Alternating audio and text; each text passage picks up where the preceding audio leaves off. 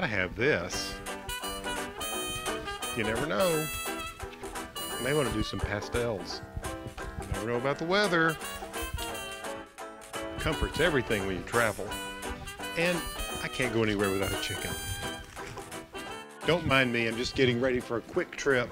You know, whether you're a jet setter or an armchair traveler, going to new and different, even exciting places is a great way to gather up ideas for your home and your garden.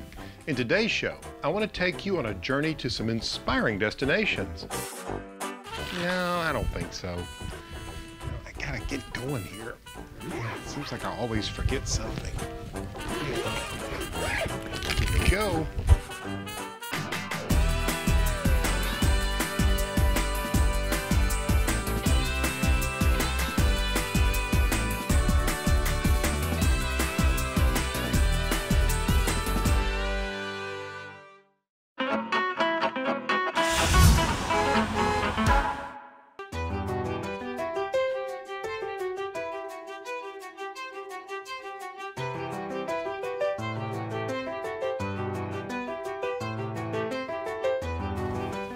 I'm here at the Elms in Newport, Rhode Island. Wow, what a place.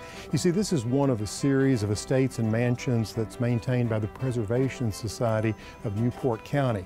Now, this particular garden is a great classical example. One of the things that I love about it is, well, there's this sunken garden. Now, by definition, a sunken garden is a formal garden set below the main level of the ground surrounding it. And believe me, they had to do a lot of digging in the dirt to restore this thing several years ago.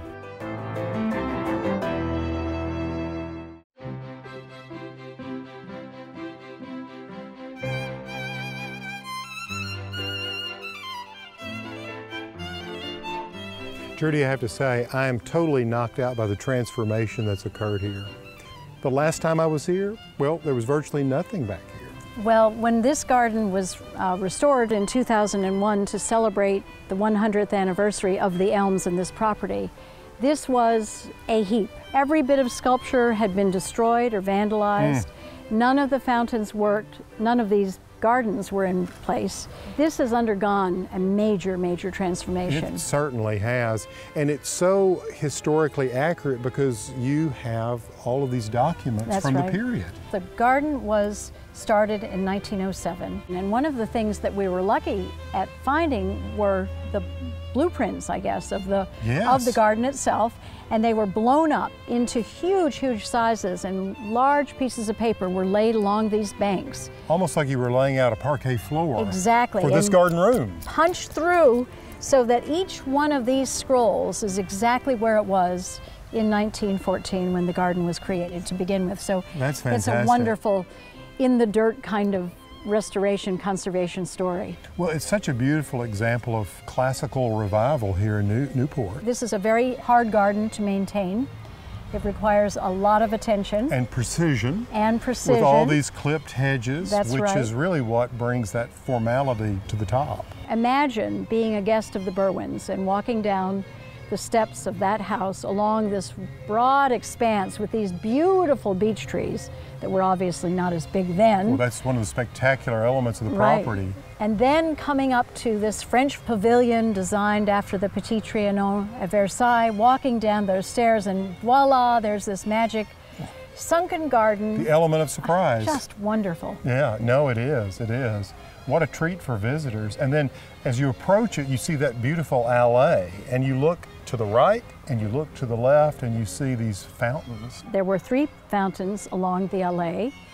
All 3 of them had been vandalized and damaged over decades. Really? So they all 3 had to be built from the ground up. Yes. And that was really one of the most important features of the garden. Right, because they were focal points at either end, yeah. And the alley itself, I think, is unique because at the beginning of the restoration, it too was covered with massive amounts of debris and compost, and it had no line to it. All of these trees are newly planted except for that beech. They reflect what had been there, again, based on the design plans from 1907 and 1914. I know the Preservation Society is very proud of this restoration work. Thank you.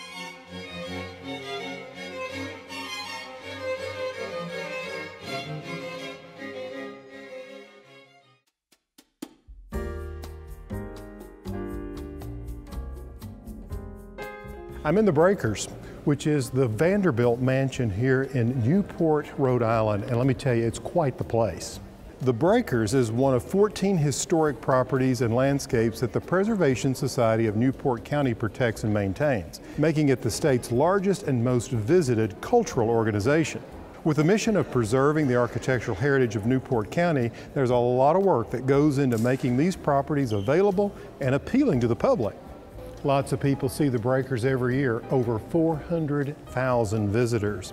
Now, some of the touches that make this such a special place are, well, flower arrangements like this, cut fresh and delivered daily. Becky, these flowers are just gorgeous. Yes. This peony, smell that. Oh. I just can't believe how many flower arrangements you produce for all of these houses. And we do probably 13 to 15 arrangements daily, throughout the houses. We have a crew that goes out in the morning and replenishes the flowers and replaces if there's some that are too far gone. Right. So Becky, when you're creating an arrangement, give me an idea what you think about. It all depends too on the container. You want to do the appropriate size. They usually say... Yeah, it needs to be in proportion. Yes, proportion. But I usually start off with my greens, so I build like a nice little nest to hold some flowers. And then I go in with my big ones, my big bulky ones, and then I kind of work my way out with my smaller ones. Sure. So you create a framework first with the greenery. Yes. Yeah. And then that gets your size, and then you fill in with the big bold flowers like you've used here, the roses, and I see chrysanthemums. Yes, and then I go in with like status or just where I feel like there might be a hole. Smaller, and then just start filling in. Yeah. Now this Lazy Susan is something that I use at home, and that makes it really easy, doesn't it? It does. Begin to move them around. Yep. You just do a colossal job here. Hats off to you. Thank you very much. Keep up the good work. I appreciate it. You're welcome. Thank you so much.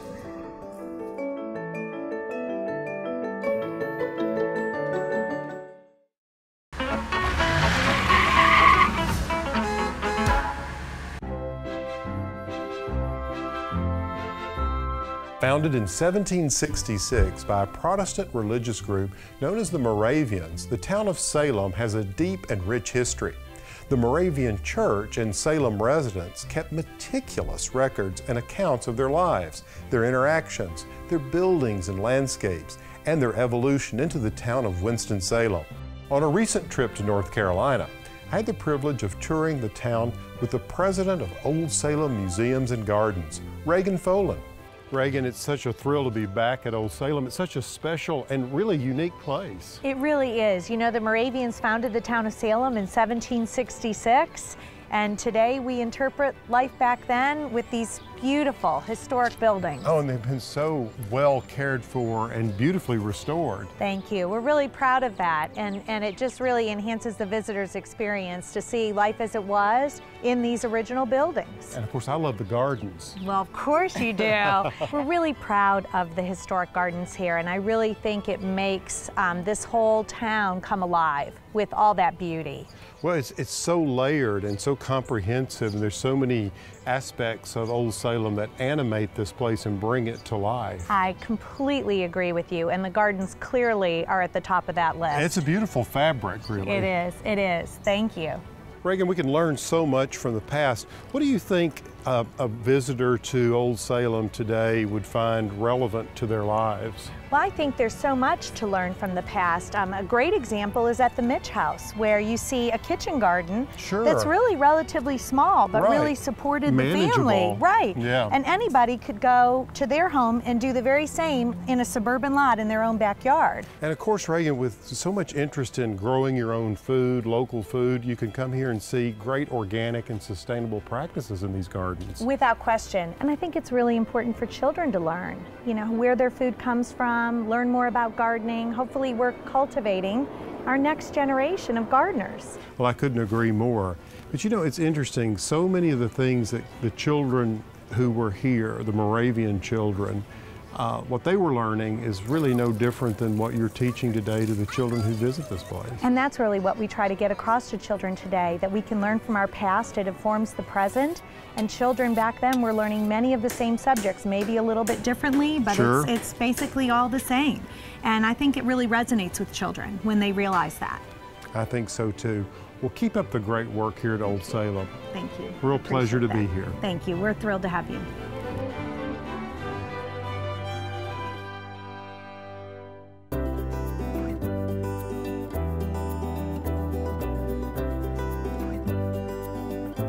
So Eric, these cucumber seed that we're planting, are these the ones you were telling me were from the late 19th century? We know they at least go back to around 1875. And so this is something that you've discovered recently? Yeah, just this past winter. Let's plant a few of them. Okay. So what are you going to do? You're just going to press one or two? Yeah, I just press them in and cover just them up like that. Nice loose soil here, Yep. Very rich. Maybe put one right here. Yeah. There we go. What do we want to do? Kind of a grid, planting them about every 10 inches apart? Yeah, I do 10 or even 6. So get these covered up, just about a little over an inch of soil over the top of them. You know, you all have an amazing seed saving program here, don't you? We do. We save a lot of seed and have over the years. Well, that reputation's grown. This started back in the 70s? 73, 72, 73 was when the landscape restoration started. How many different varieties of vegetable seeds do you guys keep here? About 350 on the shelves. We don't grow them in the gardens every year, but let me show you over here. Okay, great.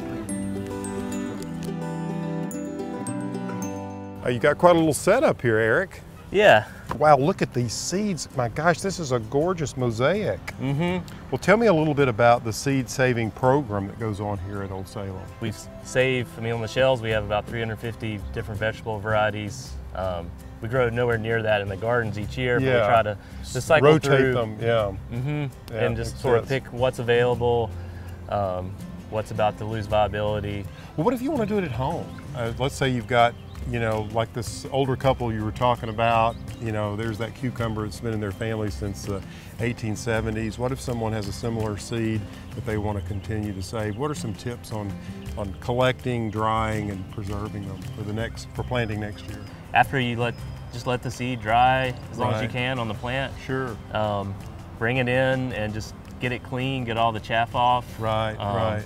And then store it somewhere cool, dry, and dark. Well, I have this aunt who actually saves a lot of seed, and she actually puts them in jars and puts them in the deep freezer. Yeah, that's a great way to extend the viability even longer. Well, it's certainly dark and cold in there, and if she has them in jars, it's dry. Some of this stuff is so gorgeous, like this corn. Look at the colors with that. Yeah, that's John Hawk corn. It's a Piedmont, South Carolina. Would go back to about how far? About 1820s. 1820s, my gosh. And look at these peppers. Those are gorgeous. Yeah, these are a bunch pepper that's been grown here in the gardens for at least 30 years. Those are just beautiful. And that's from last year's crop, and they're still holding that kind of color. Very good. Well, this is all very inspiring, Eric. Thank you so much. Oh, thank you.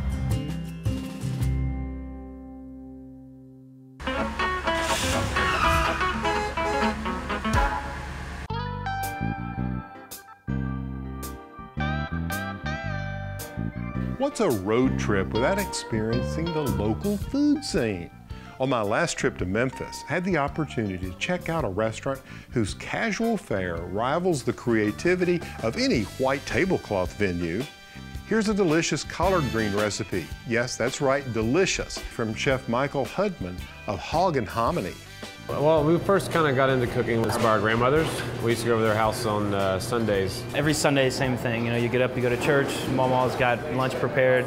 Our grandmother's always adapted Southern food. She'd always go to the market. It's like Friday, she'd go to the beauty shop and go to the market. That was like her ritual. And she'd always get two sackfuls of collard. She'd say half a sack of collard greens can feed a big boy. So the process of our collards is we start with bitten bacon, render that down with a little bit of that Georgia olive oil or whatever. If you're gonna make it for probably like 4 people, you're gonna use a couple good tablespoons of olive oil just to get that bacon rolling, and then like 4 strips of bacon cut up. Yeah, 4 strips of bacon cut up. So once the bacon starts to do its thing, starting to release out, mixing with that olive oil, we're gonna add in our onion. So just 1 white onion, 1 Spanish onion, or whatever onions in season, whatever you can find. Season our onions. Then we're gonna add in a secret ingredient which is this Nduja. One of the salamis that Andy and I ate when we were living in Italy. It's made by Aaron Winters, our head charcuterie guy. It's a completely spreadable salami, so if you look at it, it's been cured, but it's still very, very soft. We always just meant like a thumb-sized piece of Nduja. If you add too much of that stuff, it'll blow your head. Yeah, it's pretty hot. It's pretty hot. But if you don't have that, you can leave that out and add maybe like a little smoked paprika to it. You cook that down in a paste? Yeah, paste it out. Yeah. And then add the collards. And then that's when we add, so like I was saying, if you're gonna do a grocery bag of collards, like a big paper bag for 4 people, it should be enough. Yeah. So you pick off the stems, you kind of hand tear it, and then you put in there with it, add the pork stock, and cook it down. So this is our pork stock. We roast off pork bones, add some prosciutto to it, a little bit of mirepoix. That's what we're gonna cook the collards in. Then turn it on a simmer and let it go for like an hour or 45 minutes, just depending on how you like it. And then if you're going right from the pot to the table, add your hominy. If you don't have fresh hominy, which is kind of hard to do, yeah, 2 cups of canned hominies rinsed off is pretty, it's cool.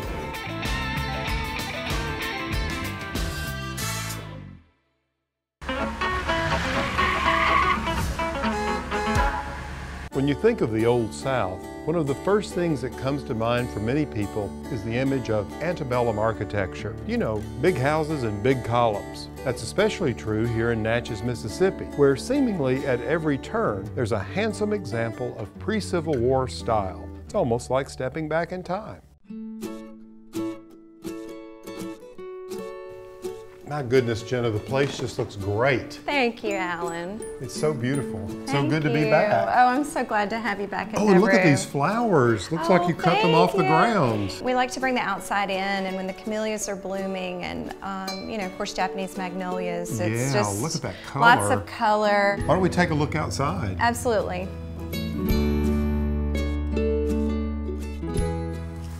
Jenna, these magnificent live oaks, they frame the house so beautifully. Thank you. They're very old.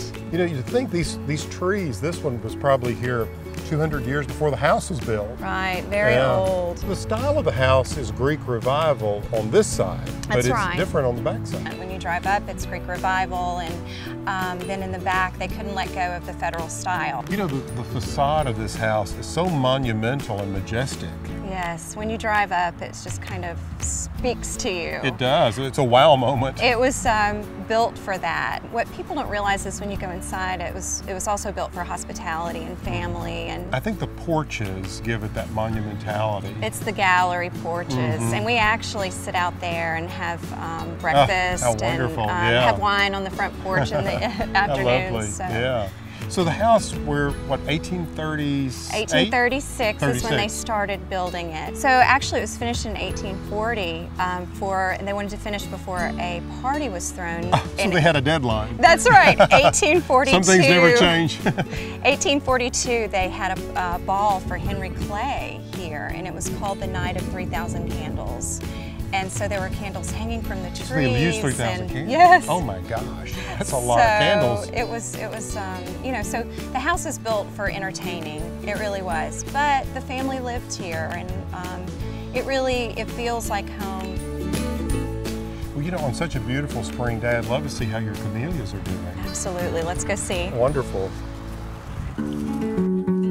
You know, Jenna, it's really not officially spring, but here in Natchez, you couldn't tell with these magnolias in bloom. I know it. The Japanese magnolias are glorious. They're putting on a show for you today. They are definitely on the stage today. And the camellias, well, are they sort of wrapping it up now? They are wrapping it up in time for the azaleas to bloom. So our camellias start probably about October. We have, you know, the different bushes that will come out, and the pinks and the reds and the whites and the, you know. October till March. All of these different camellias. How we have something gorgeous. blooming all the time. That is to bring marvelous. inside. You know, the design of this, the house, the grounds, it just, there's something tranquil about it, the way it all hangs together. Yeah, that's why we actually purchased the house, because it's so peaceful, and especially on a day like today.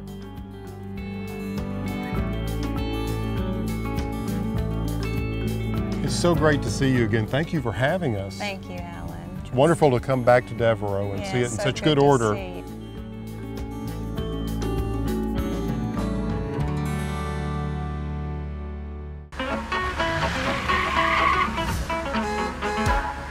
Hello, Jot 'em Down Store. This is Lum and Abner. One of the most welcome greetings on radio for nearly 25 years. The Lum and Abner Jot 'em Down Store and Museum not only chronicles the history of the iconic radio program, but strives to preserve an important era of American life. It's one of these places that's bigger on the inside than it is on the outside. Stores built in 1909 and 1904. Dick Huddleston's big store and the Little McKinsey store were the two stores that were the models for the Lum and Abner radio programs for almost 25 years on the radio. 7 movies, very famous today as nostalgia, old-time radio. And it all comes back to this little place right here. 20 people live here now. The two young fellas, Chet Locke and Tuffy Goff, grew up in Mena, which is just 20 miles from here. They were the class clowns in school, and they ended up in Chicago for 10 years and Hollywood for 10 years. Just put this part of the country on the map, really, but it was old-time radio, hillbilly humor, clean. Just makes an awful pretty bed of flowers. I love that. We have people that come 1,000 miles just to come here, spend a few hours to around and go home. This was their destination, and everything in between. We have young people who are Lum and Abner fans because they discovered it on the internet. Just a little bit of everything. Old people, young people, we have it all. Things change so rapidly today, and we're saving those eras that are long, long gone now. It just disappears as soon as it's old-fashioned. As soon as the recovery after World War II, you got rid of the old stuff. It was just old stuff, and we're preserving that whole era, things from the late 1800s, early 1900s. People come in here to look around and say, my grandmother had one of those, I wonder what happened to it. Most of our grandmother's things are long gone. We can't save everything, but we're glad to be able to save an example of everything.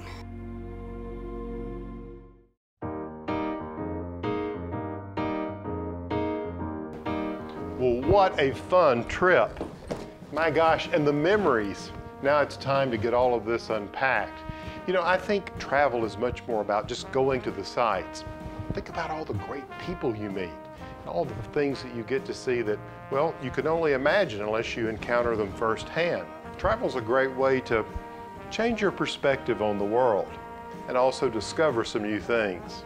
I hope I'll see you soon when we can visit again. Until next time, I'm Alan Smith.